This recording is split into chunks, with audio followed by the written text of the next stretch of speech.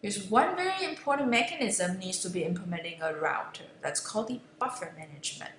We'll need it in the input port as well as output port. Now, the reason that we need it in the input port is this. When the switching fabric is slower than the input port rates combined, packets coming in really fast, then these packets might need to be queued temporarily in the buffer. That's why we see queuing delay. When the buffer is full, packet get dropped.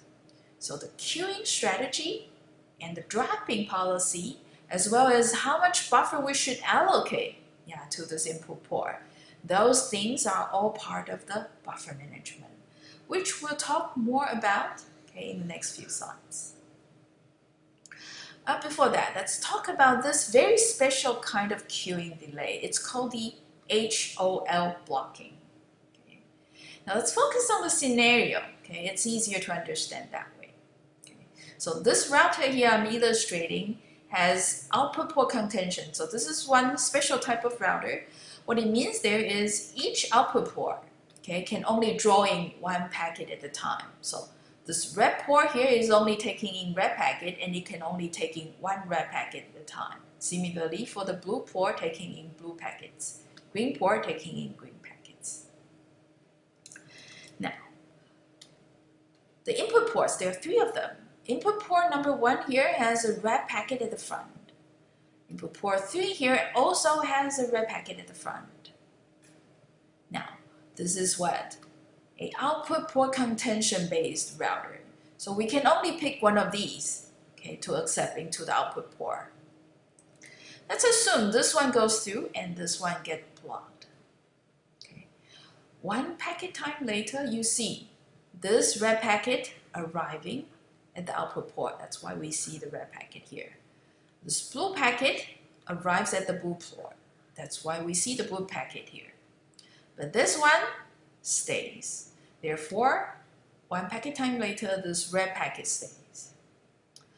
But if you consider this case where the green packet is at the front and the red packet is in the back, then we could have what? One packet time later, the red packet, blue packet, as well as the green packets, all 3 of them move to the output port. So instead of receiving only 2, we could have 3 packets through. Isn't that better? Yes. So green packet in this scenario here, it gets blocked unnecessarily when they can really be moving forward. So that is called the head of line blocking. Green packet here experiencing a head of line blocking, head of line queuing, because other packets such as the green one is blocked by the red packet at the front. And somehow the output port is not accepting multiple packets coming in at a time. On the other hand, if you have a router that implements the non-output port contention mechanism, then we could have what? Input port 1, input port 3, both have red packets. They can now all go to the red output port. So one packet time later, you see 2 of them here. And the blue one will also go one packet time later. And the next cycle, then you see green, the next one in line in input port 1 goes to the green port. And the red packet here goes to the red port. So HOL blocking only occur in the output port contention type of router. So that was the divergence. Speaking of this very special type of queuing one might experience. Now let's come back to buffer management. We need also buffer management at the output port. And this is because the arrival rate through the fabric could exceed the output line speed. So switch here super fast, such as a non-output port contention router. Usually the packet can come in real quick. We could have red, red, red here, then all of a sudden we get 3 red packets coming in. And if the line speed here is slow, the buffer actually queued up real quick. It gets full real quick. So delay also gets long, and you might also have packet loss. And the buffer here also needs to be managed. Buffer management in the input port and output ports are the same, so let's just talk about the output port side. So what I'm drawing here is the detail of the output port. So yeah, it looks very much like the input port except it's being mirrored. So we do have this one here. Yeah, this is where the buffer space is and packet get queued up here. Okay. And this component is doing the link layer protocol. And therefore this one here, although called line termination, but this is where also the physical layer is implemented. Now let's focus on, buffer management here. So buffering is required because the data could be coming in faster than the pace they'll be going out, right?